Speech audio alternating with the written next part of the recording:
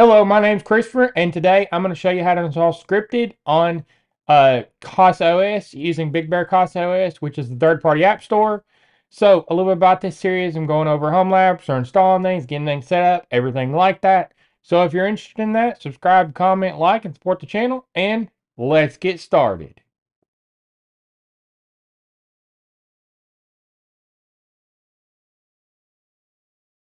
So, a little bit about Scripted. Scripted is a high-performance home video integration platform, and Scripted can bridge most cameras to three major hubs: HomeKit, including HomeKit Secure Video, Google Home, and Alexa. And it's fast, low latency, and rock-solid reliability. Some of the supported systems are Unify, Amcrest, Ring, Nest, Google, Tuya, and Reolink, and more. So this is your personal cloud OS. It's called CasaOS, and you can install it with this command, but I've also got other videos on how to install it on different operating systems. So the personal cloud reimagined, and this is the UI. It's been featured a lot, and discover amazing self-hosted apps in the App Store. So you can connect different storage systems to the CasaOS using the Files app. You can access your server anytime. This is a little bit how it works. You got your App Store, and you go into it, and you can have one-click install. And you have a flexible dashboard, so you can change these widgets, and you can turn things on and off.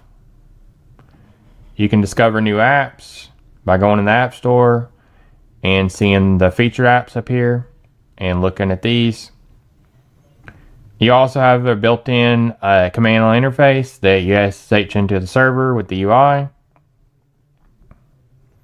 There you go. So,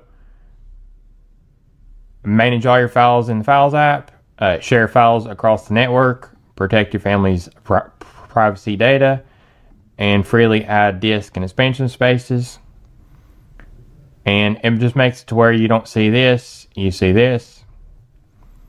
And CasaOS is fully compatible with Ubuntu, Debian, Raspberry Pi, OS, and CentOS with a one-line installation. You can also get it pre-installed in your Zima board, and not in Intel Nuke and Raspberry Pi. So the only one that comes pre-installed with is Zima board. So the following architecture is supported: AMD 64, ARM v7, and ARM 64. And here's a little bit about the apps, of what they have in the App Store. And they have a great community. You can go join it on the Discord right here. So, BigBearCasaOS is a third-party app store that's maintained by Big Bear Tech World and the Big Bear community. So, it has quite a few apps in it, and it's growing. I did make a how-to install video down here, but I'm going to go over installing it in this video too. You will need CasaOS 0.4.4 or newer. And so, that's a little bit about BigBearCasaOS. So, I will start on BigBearCasaOS. There will be a link down in the YouTube description to get to this.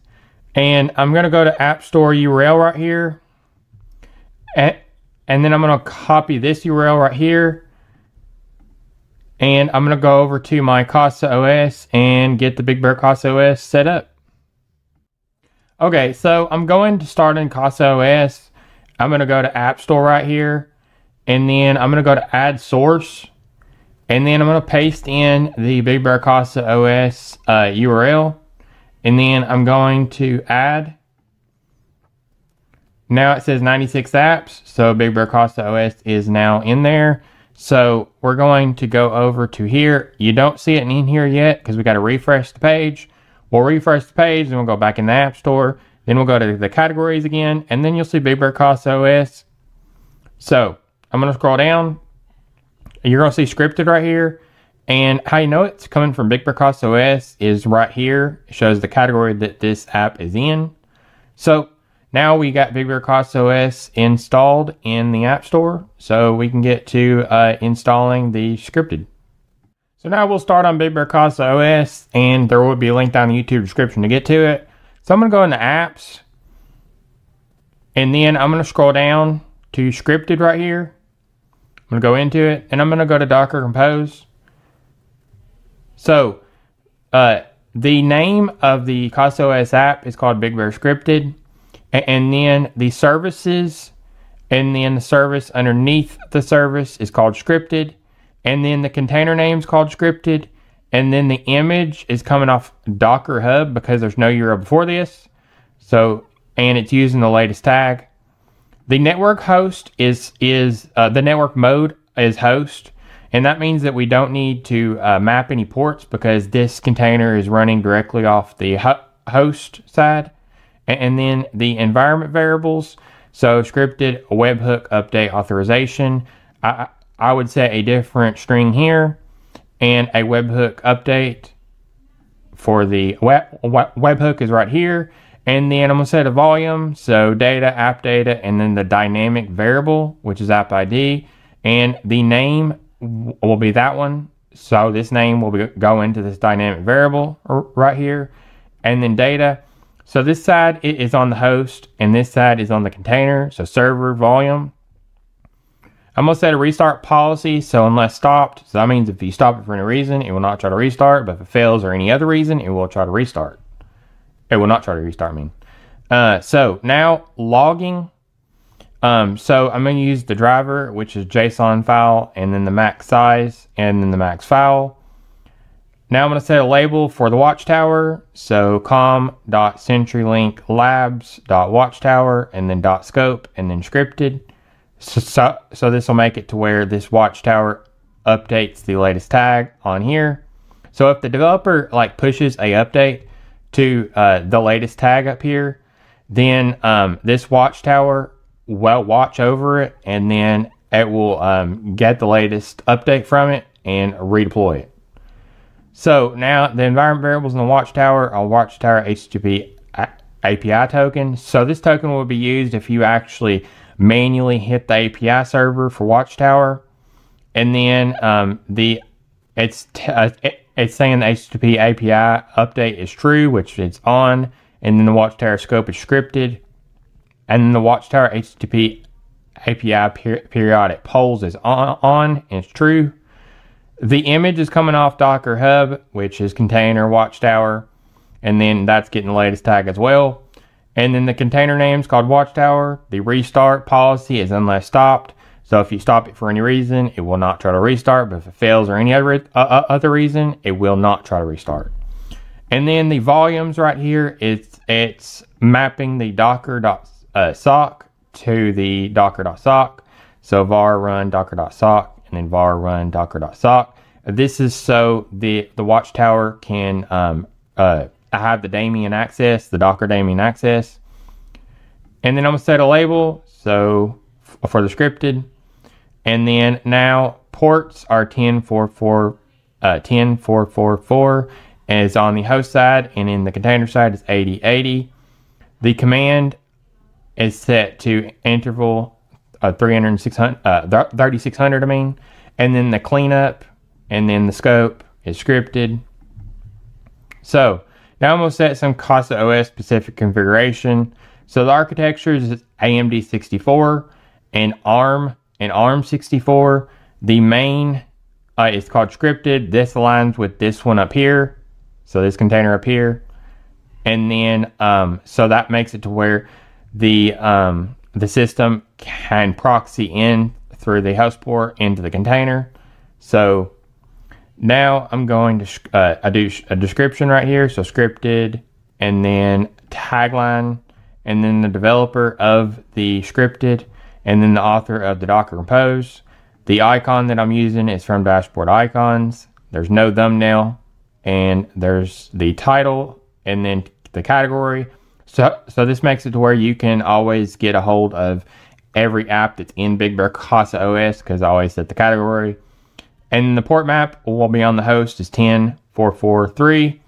So you don't need to set the ports up here because the network mode is set to host. So now scheme is HTTPS. So this changes the web UI to HTTPS because that's where Scrypted runs, is on a self-signed certificate. So that's a little bit about the Docker Compose and how it works. So now that I've explained the Docker Compose, I'm going to go in the App Store. Then I'm going to type in the search box Scrypted. And then now it's coming up, and you can see it's coming from BigBearCasaOS because it's right here in the category. So I'm going to go into it. I'm going to press install. And then now what this is doing is it's downloading the Docker containers for Scrypted plus Watchtower and extracting them, bringing them up with Docker Compose, and then finally letting us know if they're fully up by it having to open. So you can continue in the background and wait until this is finished.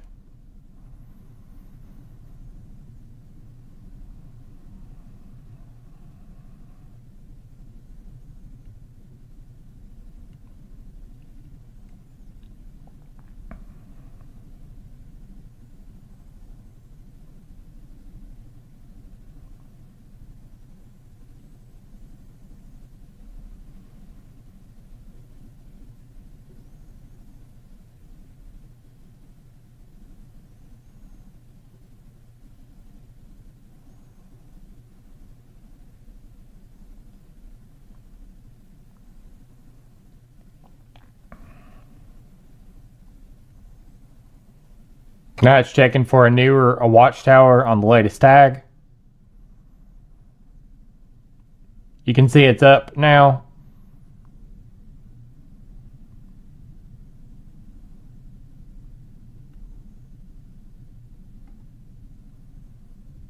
Sometimes this gets stuck, so I'm going to refresh the page real quick. Okay, now it's up. So we can see it's open. So Scrypted is installed now. So we can get to looking at the container settings. So now we're going to go over the container options. So you're going to go up these vertical dots right here. And then you can open the web UI. You can go to the tips. So you can put tips in here. This is like a notepad. So I'm going to put testing in there. And then I'm going to press the save button right here. And then you can see the container reloaded. Scrypted is okay now. And it should have saved in the tips again. Yes, it did. So there you go. And then you can go into settings right here. And you can see the settings for the Scrypted. And you can see the settings for the Watchtower right here. And as I said, why there's no ports like this over in here is because the network is host. So it's running directly on the host. And so you're going to put it right here is the 10.443 is the web UI. It should already be there. So that looks good. So you can change that and you can press save. You can change any of these and press save. So now you can go up to terminal logs and you can go into the terminal and you can see what's happening. You can run commands in the container. And then you can also go to logs right here. Great for debugging. So you can exit out of that. And now you can export the Docker Compose. And then you can re-import it if you want to. So I'm going to exit out of that. So you can check for the current updates for the current tag. This does not change the tag. And you can uninstall, restart, and power off and on. So that's a little bit about the container options. So I wanted to let you know about the Big Bear Club. You can join it, and it greatly supports this channel, and I very much appreciate it. So if you'd like to join the Big Bear Club, you can go down the YouTube description and go to my Ko-Fi link and join it from there. So let's get back to registered programming.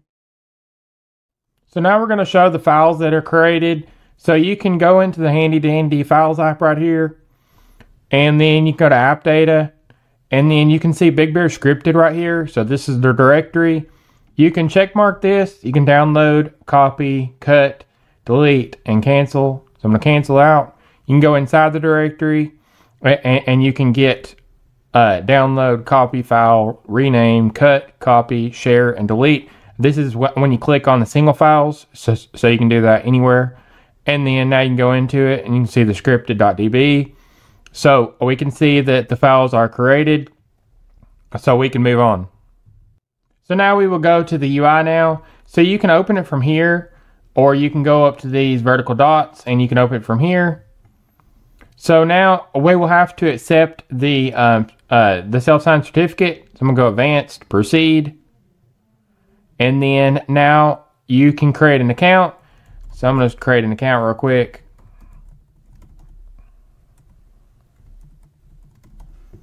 So now once you do that, you just press log in. You can see that it's logged in now. So you can see the management console if you go in here. And you can see all the plugins that are being used. You can see the CPU usage. You can see the memory usage. You can see the RPC objects. You can also go down to devices. You can see all the devices. You can go to automations, device groups, scripts, and then users. You can add a new user. And you can go to console and that'll pop out. And you can REPL, events, storage, delete. You can go to the terminal. There you go. And then set settings. So you can set your settings to your IP address for your CasaOS. You can restart scripted. You can see the current version. So now you can go up to plugins and you can go install. So if you type something like Ring, it updates, and now you can press install to install it to where you can get your Ring doorbell cameras in here. You'll have to put your Ring username and password to complete over here.